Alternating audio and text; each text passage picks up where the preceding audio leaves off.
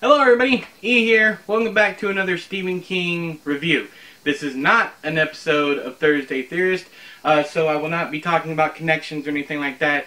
This is a spoiler-free review of The Drawing of the Three. The Dark Tower Book 2.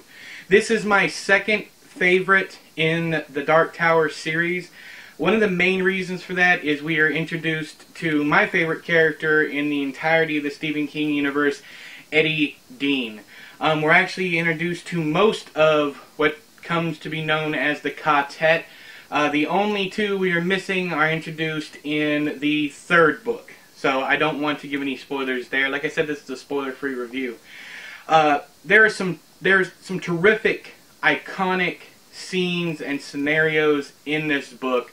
The shootout at Balazar's, the concept of the drawing from the doors, and the way this book works as an introduction to the characters that you're going to be spending the majority of the time with throughout the series.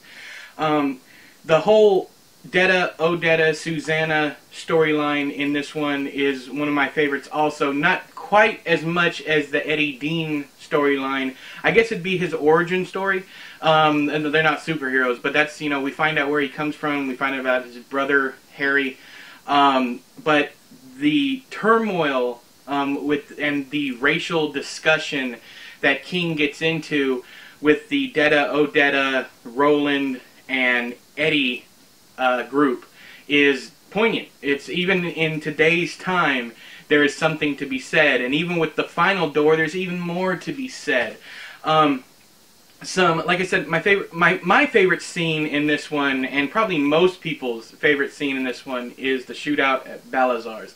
That scene is perfect. It's kind of like the shootout in Tull from the first book.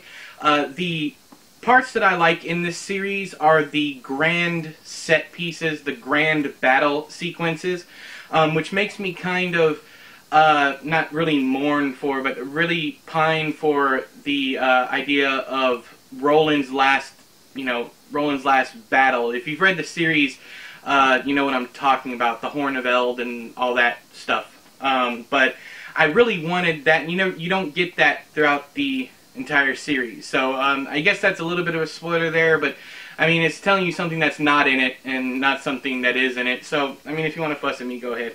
But the major draw of this world is the capability to travel to our reality, or to, I guess, normal times. There's a lot to be said for the different time frames that Roland, and different time frames that every character is from. You have Eddie from the 80s, Detta from the 60s, isn't it? And then Roland is from Midworld, completely out of, the time, our normal time. One of my favorite conversations in here has to deal with Eddie calling Odetta a black woman. And she said, that's a racial slur where she comes from during her time. There's a lot of that in this book. A lot of stuff that King, sprinkles in here and there. A lot of stuff that people complain about him doing nowadays, as if it's something new that he has always done, whether it be just talking about society in general or politics or whatever. He tackles certain tough subjects, like in It, he tackles the homophobia of the 80s in a certain scene on the bridge, which is also another one of my favorite scenes. He's always been like this. He's always done that, and that's one of the things that I respect about him.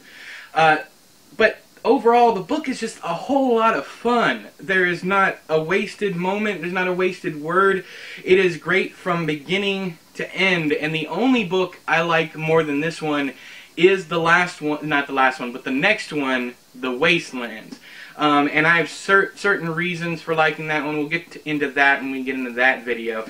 But have you read the entire Dark Tower series? But moreover, have you read the second book in the series? If you have, Let me know down in the comments below what you think. But until next time, I have been E, you have been you. This has been another Stephen King review. I'll talk to you guys later. Bye-bye!